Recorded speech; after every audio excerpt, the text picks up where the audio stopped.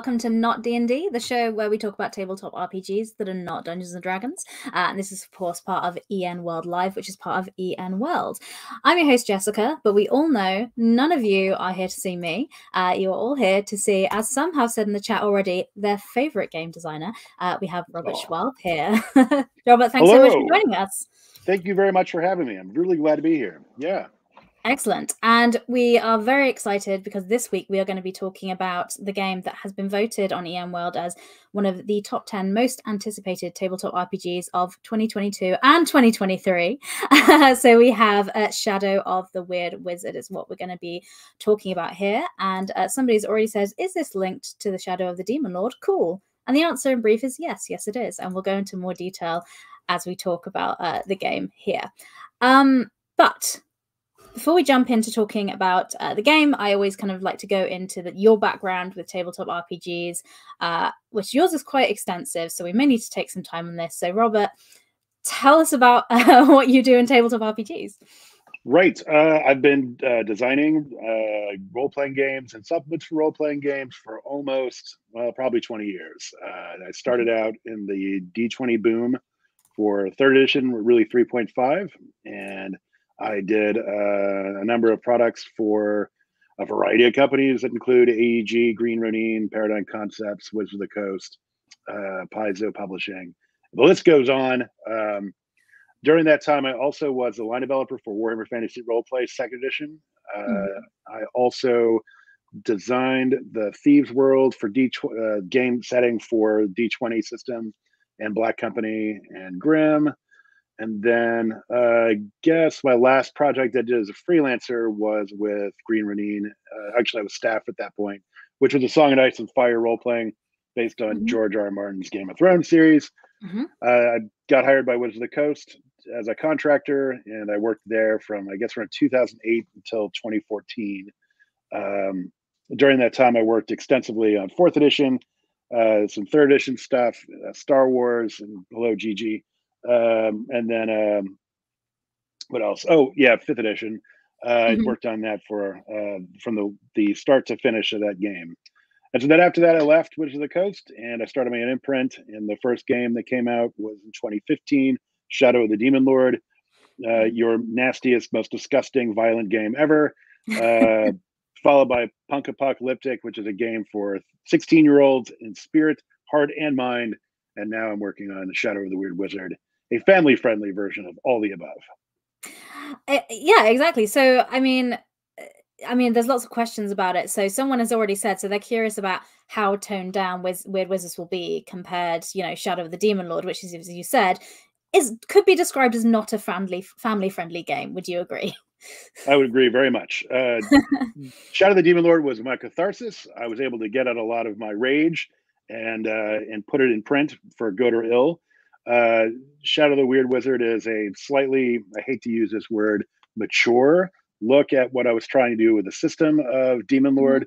So it has much less of the fart and poop jokes and bizarre, nasty things that come out of my id. This game is designed, well, the biggest difference between the two games is that Demon Lord allows you or encourages you to play whatever the heck you can imagine, and whether that's a psychopathic murderer or a cannibal or whatever else, alongside of genuine heroes, because the world is ending and everyone has a stake in kind of saving creation from the Demon Lord's vast and insatiable appetite.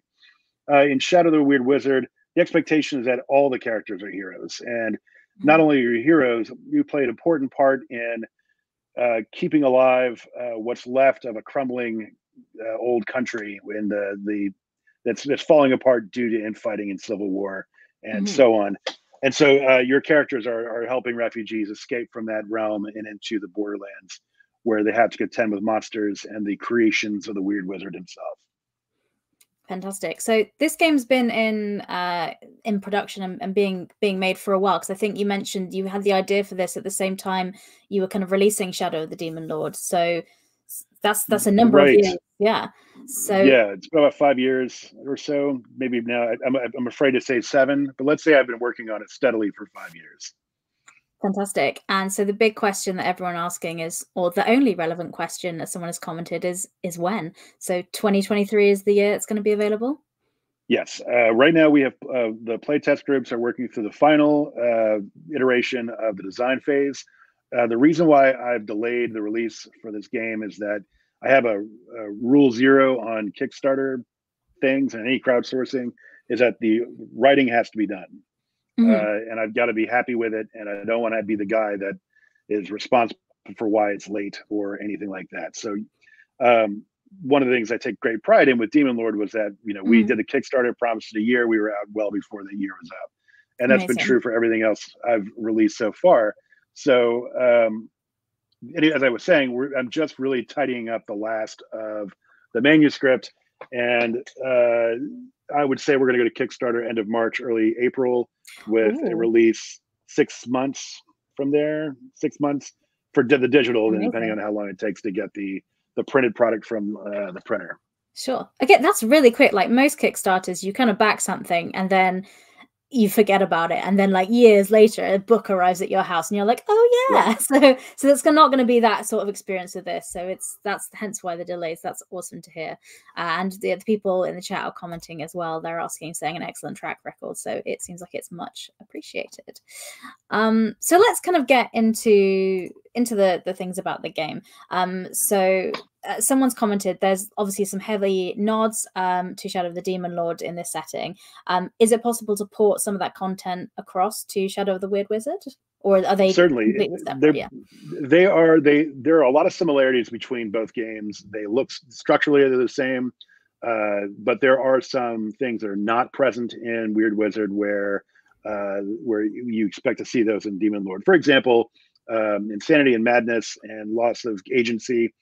Those are elements, game design elements, that did not come forward in Weird Wizard, largely because I think that I just don't think it has any place really to deal with those kind of horrific, or not necessarily horrific, but challenges when when the expectation is that your bold heroes doing cool heroic things.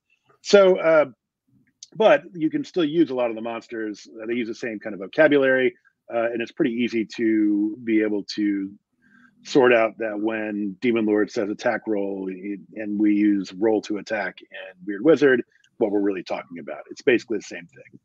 There are a few other slight changes. The initiative system is still basically the same, whereas monsters are assumed to go first. But in this case, there's an activity called taking the initiative, which allows you to jump ahead and you give up something in return. So there's a few minor things, but they're both relatively compatible. And we will also include a document that gives some basic conversion things.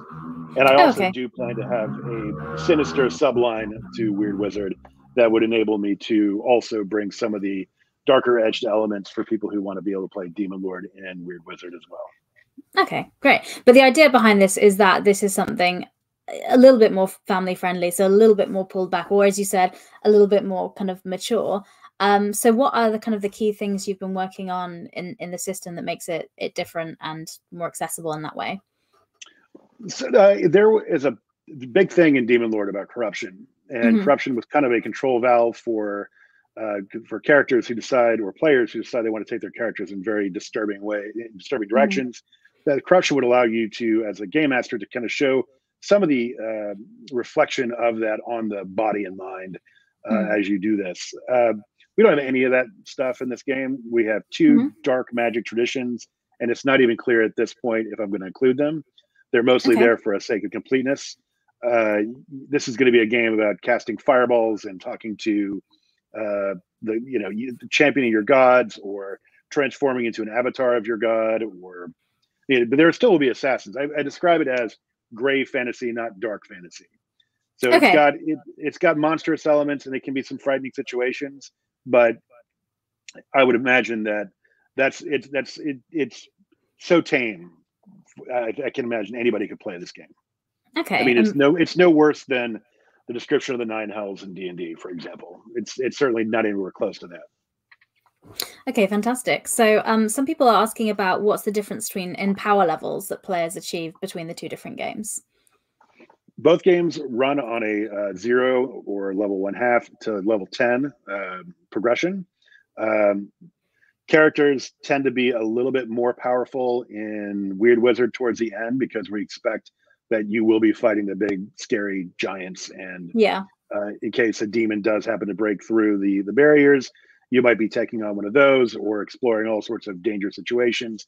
So there's a lot, you get a lot of the things that kind of lived in occult philosophy, which was a big supplement for Demon Lord, a little sooner. You can, and the game expects you to be able to freely move by the time you're at the master tier, which is the top third of the game.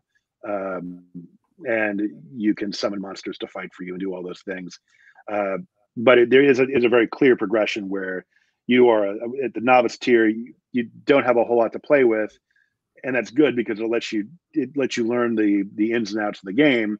Where the expert tier adds some complexity and gives you more tools to play with, and the master tier is where it's kind of wild and open and a little bit chaotic but exciting. Okay, so that's the kind of the high level kind of play there. And also, I don't know how you'd answer this because this feels like a very GM table thing, but will there be a new anti-murder hobo mechanic to replace corruption is kind of what they were saying. But I feel like being a murder hobo is something players sometimes just do, and you can't stop them. But yeah. Right. I think that there is, and I do agree to some extent that there is some table guidance where you in Demon Lord, you could roll for one of your professions and be a murderer from the very start, and that's your background, and that's kind of how your characters. There is the assumption that you might do those kinds of things. This game doesn't. This game tells you right up front that you are one of the good guys, and it is your job to help these people who are making this terrifically dangerous journey into these lands and protect them while they're trying to rebuild civilization in this formerly unclaimed space. So I don't think that I didn't feel as if there needed to be lightning bolts from on high. I will say though that this is a game where the gods are sometimes present in the world, and so it's not out of the question to see Grandfather Tree walking through the woods. Or the goddess of justice might send a fury down to punish the murder hobo of the group who is kind of going crazy. So yeah. Good to hear. So with speaking about characters a bit there, so you're saying you're playing the good guys in this. Is character creations a bit different in this game? Could you talk us through what character creation looks like? Sure. I want to kind of get to actually really what I wanted to do with this game and all the games I've been working on is get you into the game as fast as possible. So in Weird Wizard, you just make a few decisions. You choose an ancestry, you choose a suite of attribute scores, you choose a profession, and then you flavor your character in whatever way you want, and then you're ready to go. That's all you have to do. There's no other choices. And that first adventure or quest that you play through teaches you the ins and outs of the game, the most basic elements of gameplay, like rolling dice and doing damage and maybe casting a spell.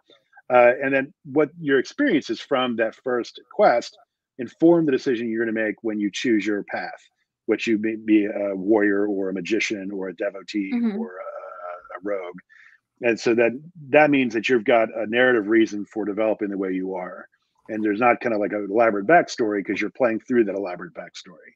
That elaborate backstory is being realized in gameplay also unifies the player characters as a group of heroes because they're doing a major achievement, which then sets their course for the rest of the campaign. Okay, cool. So, I mean, it sounds like you're saying you're kind of learning through play. Would you say this is a place for people new to role playing would be good to jump in, or is this just people that are coming from other systems an introduction to this particular game? I believe this one's going to be just fine for newcomers. I found Demon Lord had the same benefit because the mechanics of the game engine are so, but they're familiar, but they're also very simple. And so there's a lot of room for improvisation, and there's also a lot of assurance that you're not making suboptimal choices or you're going to do something wrong. And it really just becomes more of an exchange of descriptions and reactions to those descriptions and what you'd normally expect from a role-playing game. But I think the big sell here is that people can just jump in and have a character ready to go in 5 minutes and they're playing the game rather than stack of books, and you're Sure. you're sifting through that for the Yeah. best expression of your character. I think that sounds really great that it's got that accessible element to it, because for some reason, some people are looking to play games that are not Dungeons and Dragons at the moment. So perhaps that would be an interesting draw. Not sure why.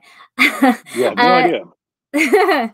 Talking a little bit, about character creation. Got some questions asking a bit more about the setting. So, as you said, it's kind of a fantasy setting. So, what makes it different to, say, kind of the Forgotten Realms or a setting like that? Okay, that's a good question. There are three things I was trying to do with this game. Well, there are three expressions that I was trying to do with this game. One, I am a longtime Greyhawk fan. I love Greyhawk. Mm-hmm. It's my favorite setting of D&D, and I really wanted to write something of a love letter to it. But I also realized that everybody has Greyhawk, and Greyhawk's not really what this game's about. So Greyhawk's in the background, Greyhawk's in the past, and that's the old country is. You could envision that as a place very Greyhawk-esque. The Borderlands, which is where most of the action takes place, is this place in between, and it's largely been forgotten and left alone because it borders the realms once controlled by the Weird Wizard, who is this scary figure that lives in the New Lands. Really, really complicated names here, but the Borderlands themselves are wide open. There are indigenous people here, but most of them have been contending with the Weird Wizard as well.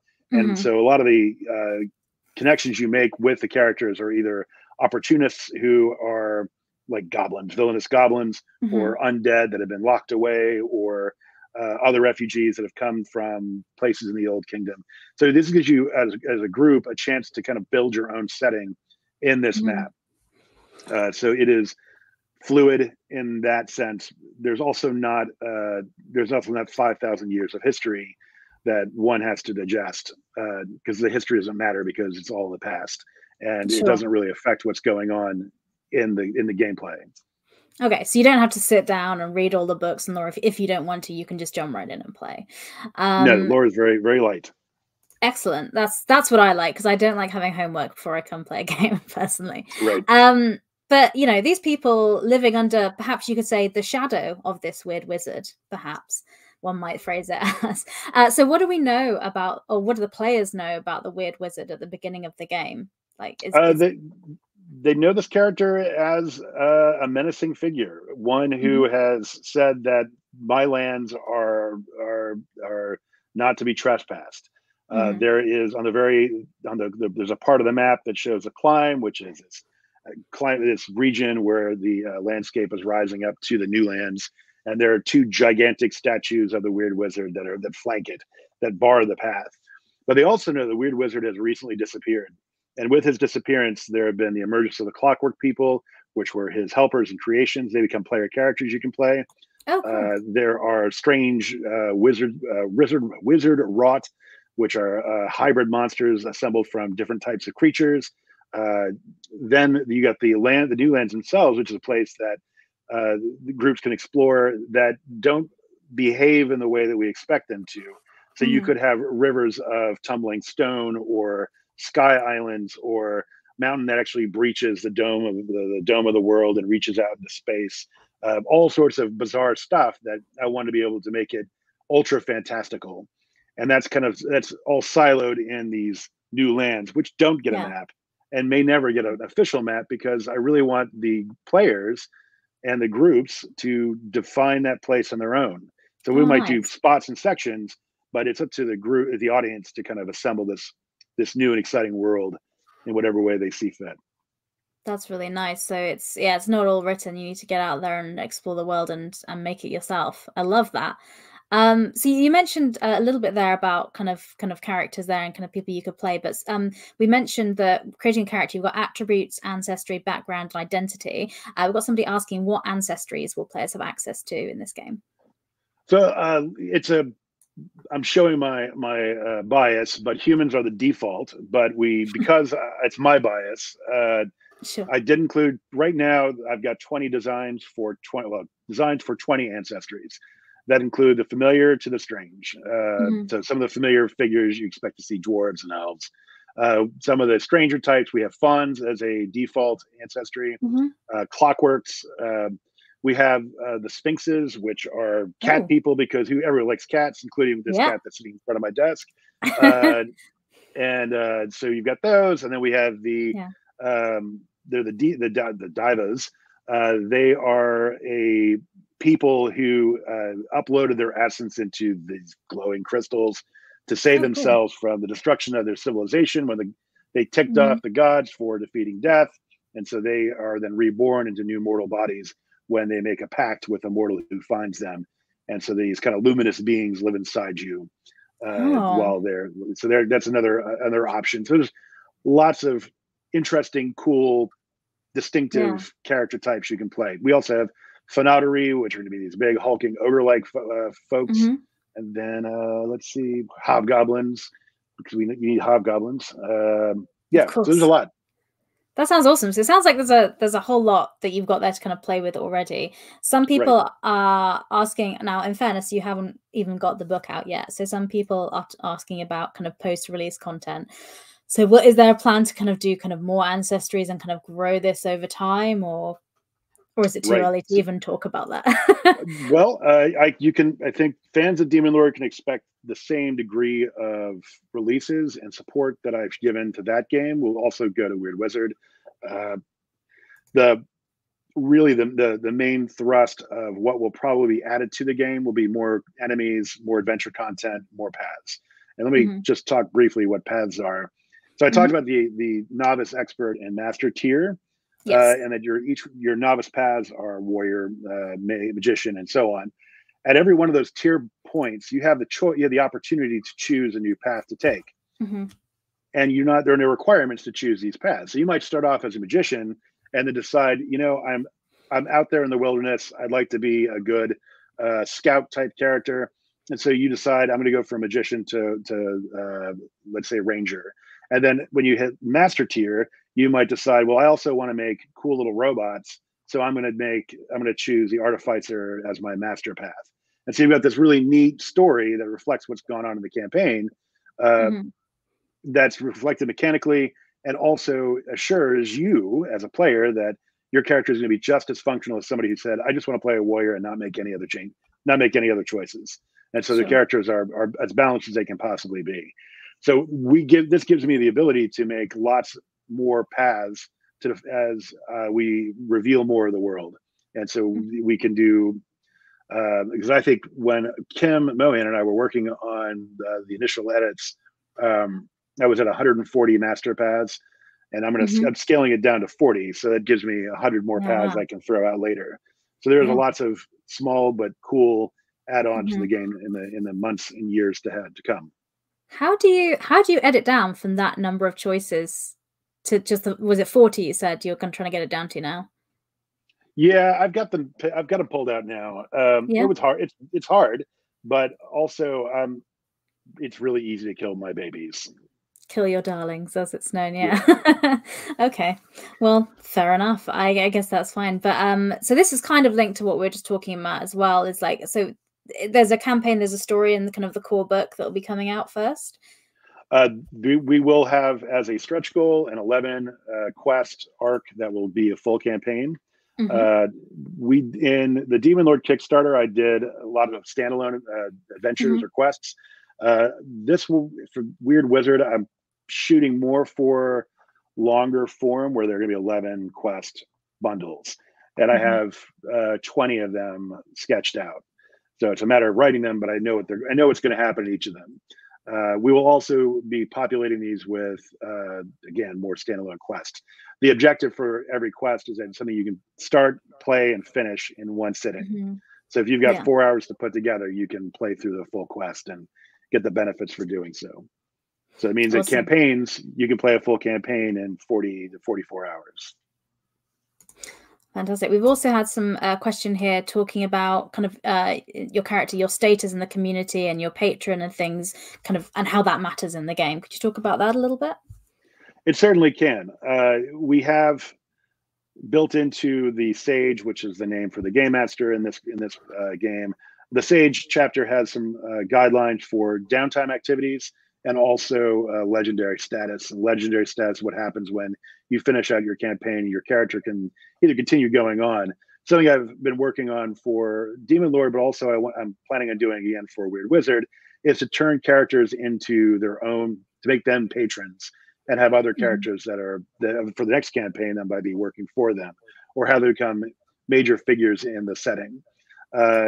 Your status, your community, as the question was asked, certainly going to be affected by what you choose to do in downtime. And there will be more. We have a pretty good standard set of rules for downtime in the core book, but as future releases come out, there'll be more options and more ways to develop the game as far as intrigues and mass combat and all those kinds of things. Okay. And just to alleviate any fears, so you're still going to continue to do Shadow of the Demon Lord content in addition to Shadow of the Weird Wizard. This isn't a replacement, right? Good. Yes, I think my clone is almost done, and I'm going to get another desk for him, and he'll be banging away on that. But yeah, I'll be maintaining a best stronger release schedule for Demon Lord than I have been over the last couple of years. So yeah, more content. Very much a yes and situation then, which is just to alleviate. I saw some fears in the chat, and I thought I'd just put their minds to rest in case they were worried this was taking over as something else. So we've talked a lot about kind of questions about the game from the perspective of somebody that's played Shadow of the Demon Lord and that is kind of, you know, coming to look at this and the differences. But if you were to give a pitch to somebody that's not played either and just was completely new to it, how would you kind of invite them in and welcome them into the game?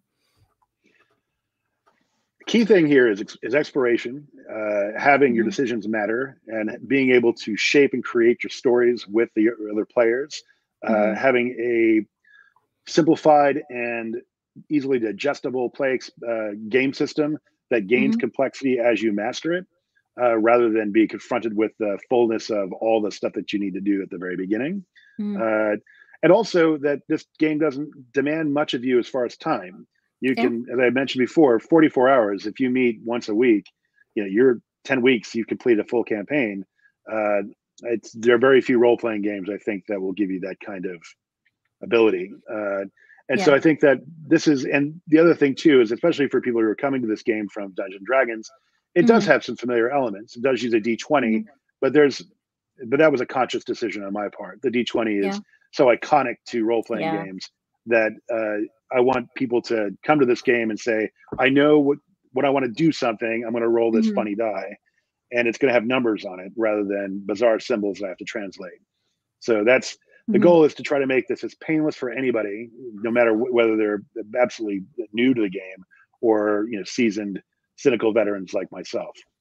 Seasoned cynical veterans. I like that phrase. That's nice. So as you mentioned, the D20 was always going to be in, but were there any elements of the game in playtesting that have kind of come in and out that you're happy to talk about? Sure. At one point, I was going to do paths. I was actually going to bind and bolt in spells onto paths that would actually have the ability to cast spells. And so if you played a witch, you'd have a list of witch spells. And if you played a necromancer, you'd have a list of necromancy spells. That at one point was a really cool idea, because it meant that you could just print out your path from the book, or the PDF rather, and then just carry that with you and have it all there. But as I've come to realize through extensive play testing, that some of those things, while were an interesting idea, just weren't a good fit for this style of game. I've had, I think, 53 iterations of the rules chapter, to kind of give you an idea of how committed I am to making sure this is as perfect as possible. Yes. Fantastic. And some people are kind of obviously a lot of people are very excited for this game, as you well know. So people are asking, is there a playtest document or something available that people can look at, or how's the best way for people to kind of engage and get more information about it at the moment? There are two portals to get to it. You can join the Shadow of the Weird Wizard Facebook group. The files are linked in at the very top of that. You just have to get permission from a moderator to join. And that's really just proving you're not a robot, or have good intentions. The other option is to go through Discord at the Shadow of the Demon Lord group. There is a subcategory called Weird Wizard, and you just ask for a membership there. And the moderator there will also hook you up. Excellent. I put links in the chat, and also if you listen to the podcast in the show notes to your website that has links to both of those things. But sorry, you were saying. I was going to say that also when the Kickstarter goes live, we will have anybody who backs will have immediate access to the files as well. So you'll be able to start playing immediately.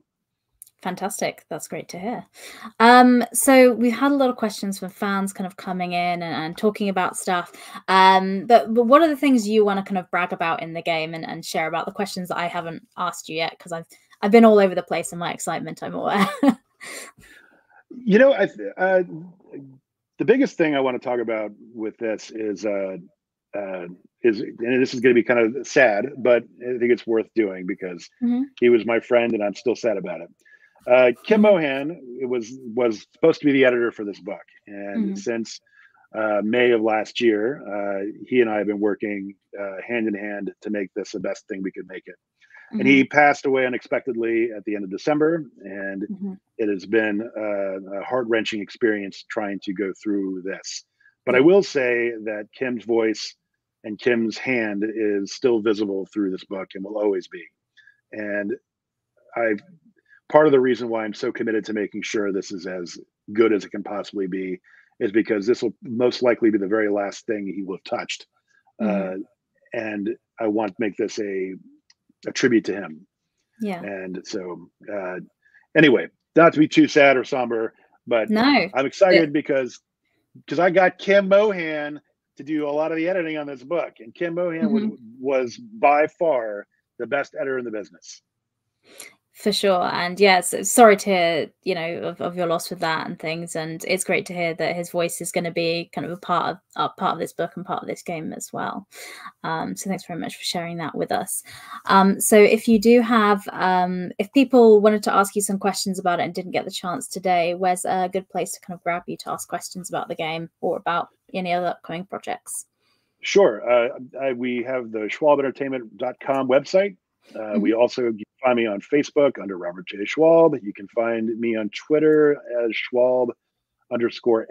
And then I'm also frequently on Discord as well, again, with the Shadow of the Demon Lord page, thread, channel, whatever that is. Fantastic. And so it's best to go to the website if you want a notification of when the Kickstarter is going to launch. Spring sort of time this year is the general plan. Fantastic. For sure. Well, myself and all of EM World are very excited, as you've been, as mentioned, voted as one of the top 10 most anticipated games of the year. So I'm sure we'll do very well, and we'll probably want you on to talk about it when the Kickstarter's on back again. Before you head off, I do have a question I ask everybody, which is if you have any recommendations for tabletop RPGs, and the rules are it can't be one you've made, and it can't be Dungeons and Dragons. So bearing those rules in mind, what would you kind of recommend? I have 3, and I'll be very brief, but I just want to give you the 3. Grok.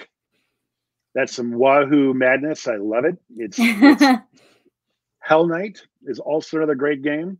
And then the new version of Liminal, or the new Liminal book, also a gorgeous and unsettling book. Check those 3 out. They're available on drive-thru, and they're fantastic, and by talented designers. Gorgeous and unsettling. I love that. That's so great. They might want to take that and put that on the books at some point. So Robert, thank you so much for coming on and giving us your time. Really appreciating it. I think as you're kind of a veteran of the industry and somebody, a lot of people's favorite designer. So we're all really excited for this book. So thank you for coming on to chat to me about it so much. Yeah. Thank you so much for having me. This has been great. You're welcome. Thank you for everyone that came along to listen live as well, or listening to the podcast. We will be back with Not D&D next week. We're having a tone shift. So the game next week is Her Odyssey, which is a solo journaling tabletop RPG. So if you're looking for something a little bit different, we're sitting down with the creator of that to talk to that game there. But for now, we'll head off and say goodnight. Thank you very much. Good night.